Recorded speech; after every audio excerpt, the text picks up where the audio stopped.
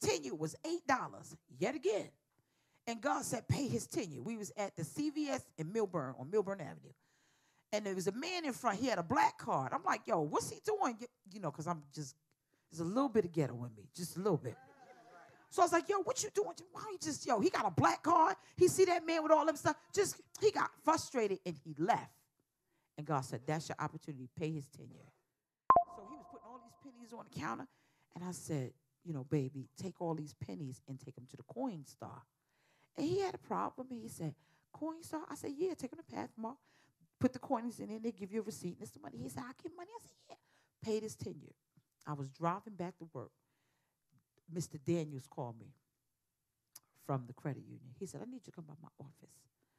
I said, why? He said, because there's a check here for you for $8,000. So when God, I'm telling y'all, when God tell y'all to do something, I promise you, if y'all stick with me, I'm going to teach y'all how to really be so keen to the voice of God. And when he tell you to do it, wait 3 days and watch he reward you.